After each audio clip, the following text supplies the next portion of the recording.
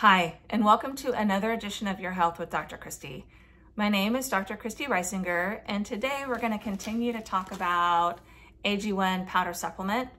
And today's focus is going to be on 4 different water-soluble vitamins that are much, much higher than the recommended daily value.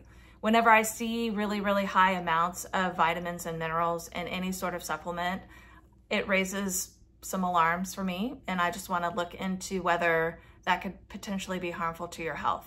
The interesting thing about water-soluble vitamins is that your body has a mechanism to help control the amounts in your system.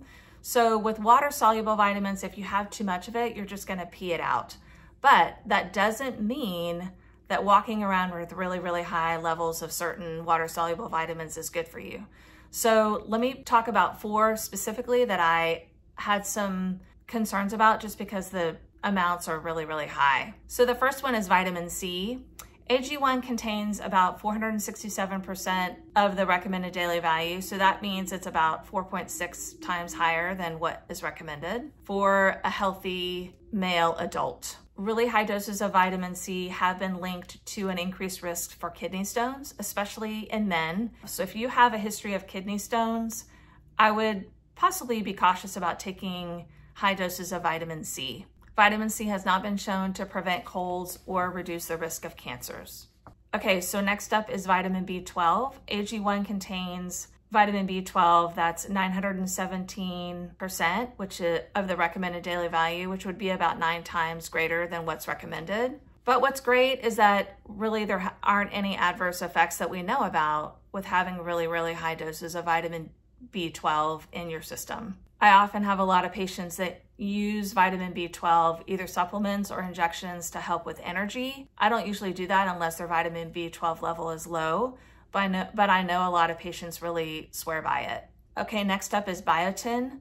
AG1 has 1100% of the recommended daily value, or basically 11 times the recommended daily value of biotin. No toxicity or harm has been shown by having really high levels of biotin in the blood, but it can affect thyroid testing. And it also can affect other tests for things like troponin levels, which is what we usually do after someone has chest pain to see if they've had a heart attack. It can affect testing levels of digoxin, ferritin, testosterone, and BNP, which is brain natriuretic peptide, which is something that we check in patients with congestive heart failure.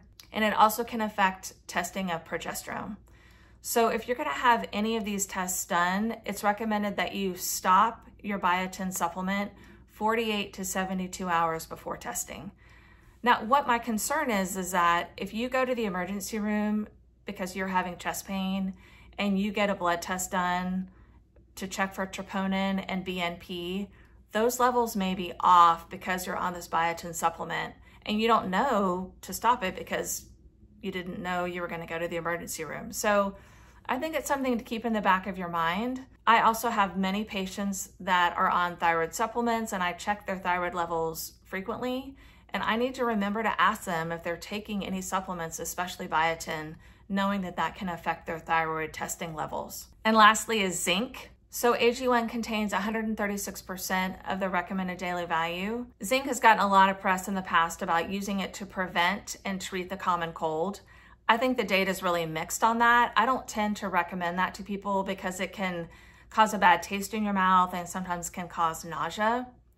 But I know a lot of patients that use it and they like it, and it's hard to take too much of it. Really only levels above 100 milligrams have been shown to be problematic, and AG1 only contains 15 milligrams. Okay, so that concludes my thoughts on the high doses of water-soluble vitamins that are in AG1. Some I'm okay with. Really, the one that stands out to me is biotin, just because it can affect some blood testing, and vitamin C if you've had a history of kidney stones. Thanks for joining me. Continue to watch if you're interested in learning more about AG1. Next up is going to be a discussion on some really unusual ingredients that they include and my thoughts on that.